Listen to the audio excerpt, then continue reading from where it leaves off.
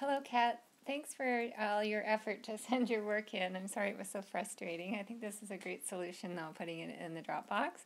If you just let me know what Dropbox, then that's really easy for me to go and retrieve it. So that's great.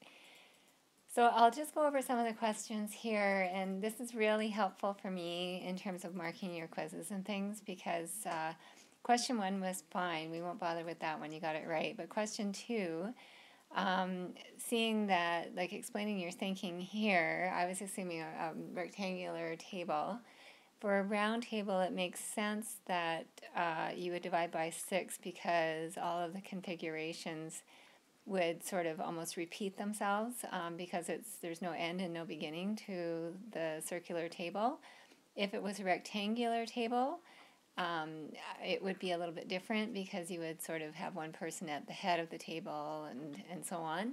And so because you can sort of identify the seating positions as being unique around the table, I would not have divided by 6, but because you're explaining your reasoning here and that makes sense to me, then I'm going to give you the mark for that one. So we'll add another mark into that because I think I gave you 1 mark.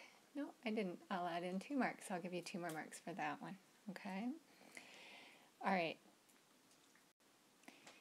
Question 3 was correct. It's just that the computer answer is actually programmed as 4 to the exponent 4 rather than the expanded version. So 4 to the exponent 4, which is equal to 256. So that's the same thing. And so I've already gone in and added marks in for you for that one. And number 4 was correct, and you already had that one marked as correct. So that's great. Okay, so let's have a look at question 5, I think is the next one where you lost marks. So one of the things that you have to be careful about here is that your statement here, your original equation, you're talking about probabilities, and so you're using the addition principle for probabilities here, the addition rule. And these are not mutually exclusive events because there are people who speak both languages, and so you've indicated that in your first statement, which is correct. And then in your second statement, instead of probabilities, what you actually did is you did the just the numbers of people. And so if you work that out as probabilities instead, then I think you'll get a slightly different answer, at which point if you take a percentage of the 65 that are left in the complement, which is the people who don't speak one language or both languages, because it says that they would speak neither, and then I think you'll get a different answer for the number of employees, okay? I agree with you on the wording here. I don't understand why it's or why it's asking for counting notation. I don't think that's what they meant. I think what they meant in the question there was that they wanted you to use the probability principles or the addition properties of probability for this one. Not really sure how you do it using counting notation to think of it. I have to give that one a little bit more thought. For the last question, for number 8, number 7 was fine. Number 6 was fine, sorry. For 8, for the Pascal's triangle, there's a couple of different ways to do that. Using the triangle, you can go down to the 7th row since we're choosing 7 marbles from the total.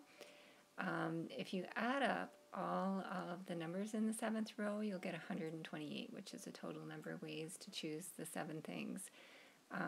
If you don't want to use Pascal's triangle, since there's 2 different colors, you can do 2 to the exponent 7 as well and get the 128 that way.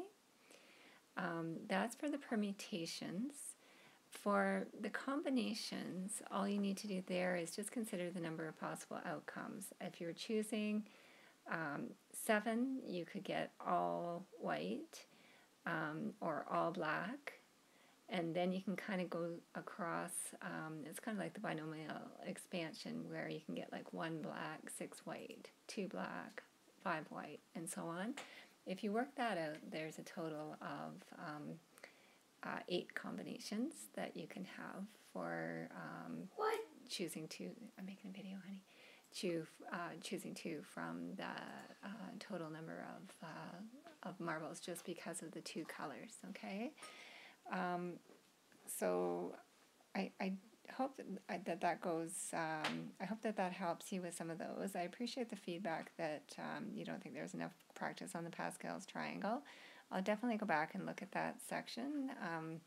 This is a course that I am rewriting over time since I took it over from another teacher, and so the feedback is really helpful, and I certainly I'll go back and look at that, and I won't take marks away from you if I don't feel like there was enough instruction on that section for the Pascal's triangle there.